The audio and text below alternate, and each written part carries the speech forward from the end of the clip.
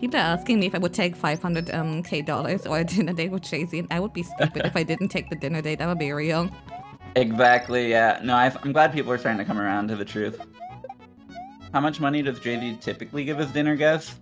Probably, like, the average guest is only getting a few thousand. Where bomb? Like a goodie bag. Soft-blocked? That's also true. Why would you even pick the dinner? I want to hear your answer. I know why I would. I have never in my life lost an opportunity for, like, you know, free food. What? Why money if food? So it's just purely for the food? Yeah. This is a unique answer. This is a new one.